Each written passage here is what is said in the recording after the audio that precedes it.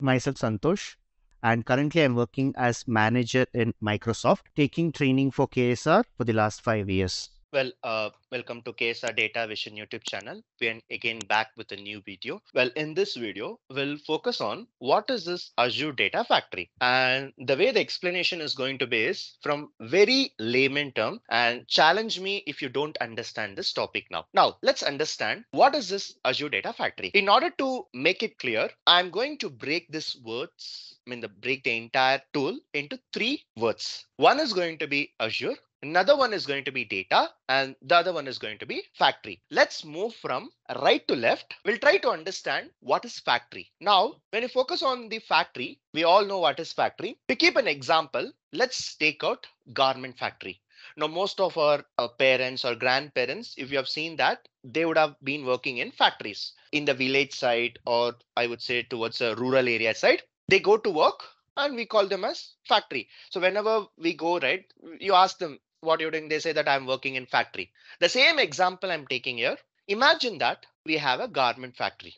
Now what you have to take it from this slide is assume that you are getting a raw materials. It could be some cloth, a very raw cloth, and you're getting via through any vehicle, and they are going to place it in your factory. And what are you going to do with this a plain material?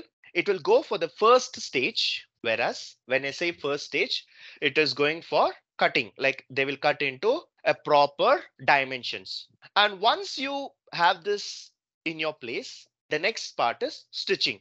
So each one, if you see all the garment workers, they'll be working with a sewing machine, and each one will be given a set of clothes and they have to stitch it, right?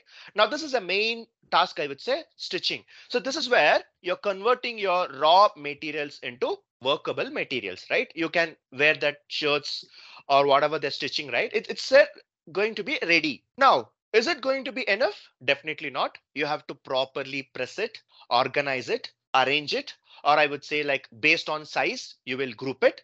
And finally, the last thing which you have to do is packing. The last thing which you have to do is packing. So once this packing is done, this is where it is entering the garments, and this is where it is moving out of the garment.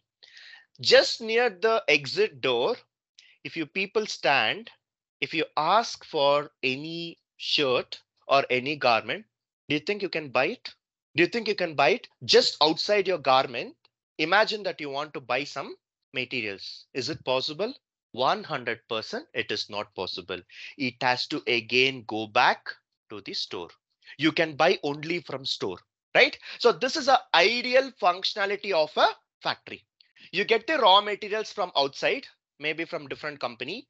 And once you get into a garment, you will go through a multiple process, raw material, stitching, and then again arranging, pressing, and then goes to a packing.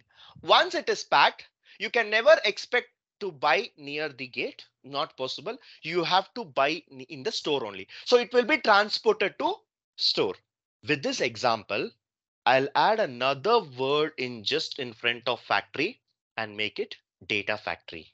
There we were talking about a garment factory. Here we are going to talk about data factory.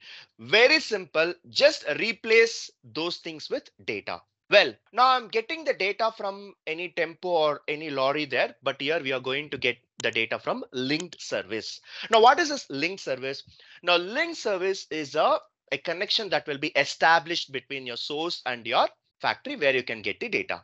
And once you get the data, it will be in a very raw format. The data will be in a very raw format. Just as we discussed in the previous slide, everything is going to be in a very raw material. Now I'm going to organize it. For that, data cleaning, data modeling, data transformations are the three important steps. I will go through it. So just like you get the data, you get the material, you cut into pieces and you send it for sewing machine. And again, they'll go for pressing and arranging. And again, at last, they will go and pack it. The same thing is going to happen. And finally, you're going to clean the data and you will be again sending back to the target. Now, remember one thing.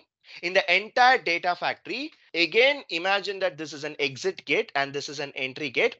At any point of time, you cannot access the data just outside your data factory. Not possible.